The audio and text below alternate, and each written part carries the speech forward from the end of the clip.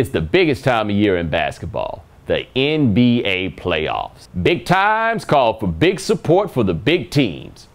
So who are the biggest superfans in the NBA playoffs? Let's find out.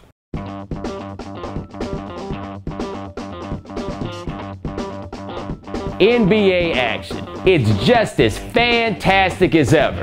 And what makes it fantastic?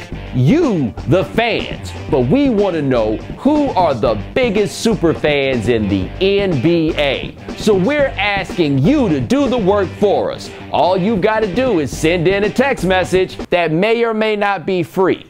Send your text in and help us in our search for the NBA superfan. Proceeds will go to underprivileged small market franchises. Want to vote for the biggest LA Clippers superfan? Send your text in right now for the commish, David Stern. That's right, because the commissioner would love to see a successful small market team, especially one he helped to build. I mean, Los Angeles is kind of small. Text the number on your screen right now to vote for Indiana Pacers superfan Dwight Howard. That's right, Dwight Howard's rooting for the Pacers because if the Magic wins, he's stuck with Stan Van Gundy forever. Tell you this, you didn't see Dwight send no congratulations tweet after game one either. You notice that? There wasn't no way to go, fellas. Hold it down for me. Or he's gonna have to ask for a trade. Let's see if we get any tweets from Dwight Howard like, go get him next game, fellas. I'm right behind you. That's a lot of options for Dwight. Because he ain't right behind him. He's like, man, I sure hope they lose. It's not too late to send your text for the biggest Lakers fan of all, Kobe. Because nobody wants the Lakers to win more than Kobe. Because nobody wants Kobe to win more than Kobe. And Kobe wants Kobe to win way more than the Lakers. What's that called? Syllogism? Send a text right now for OKC Thunder head coach Scotty Brooks, the #1 New York Knicks fan on the planet. He's rooting for the Knicks or anybody else Miami might play because as soon as they win a championship, everybody's going to look at him and try to figure out if he knows what he's doing. Who's next? We got the Atlanta Hawks. And who did I put down? That's what you put. You just wrote. Get it? Want to send a text for the Atlanta Hawks superfan? Well, go ahead and do that and you just might win.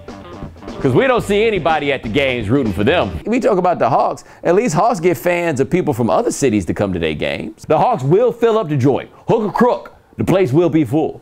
Miami, not quite the same. Who's rooting for the Boston Celtics like nobody else? Not Tommy Heinsohn.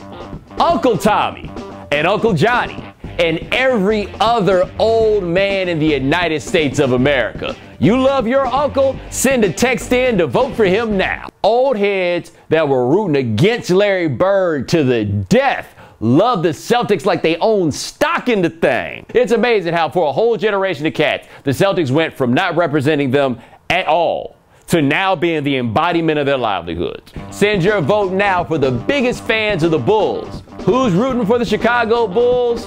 All those people who prefer college because they love team basketball. Send your texts in for those losers now. Bulls ain't winning shit. Well, people get this. I think their chemistry will be just fine. This is about physics. The physics of getting your ass kicked. They ain't gonna beat the Sixers. Sixers is a bunch of dudes just like they a bunch of dudes. After that, it's over. They get so much bench scoring, like you get double points for the bench, right? No, you just score. Celtics got a team full of uncles and you know it. I can run this down. Like it was better when they had Perk. But KG, the crazy uncle that nobody wants any part of. You don't actually know if he can fight, but it's not really worth it for you to figure this part out. Ray Allen's that uncle that no matter what, rain or shine, 6 o'clock in the morning, Ray Allen's waking you up doing jumping jacks. I wouldn't be surprised if Ray Allen's never lifted a weight in his life. He just knows all the ill calisthenics. Rondo's the uncle like I'd be the uncle. The little brother, way younger than everybody else, and nobody can quite figure out how to hang with him. So he feels uncle-ish, but he's not really an uncle. Oh, and of course, Paul Pierce, who's had an uncle game since he was 19. That was the whole thing with Paul Pierce in the draft. People were like, I don't know if you want to take him. He's not very explosive, You didn't know if his uncle game would translate. He just found his place, kept on going up.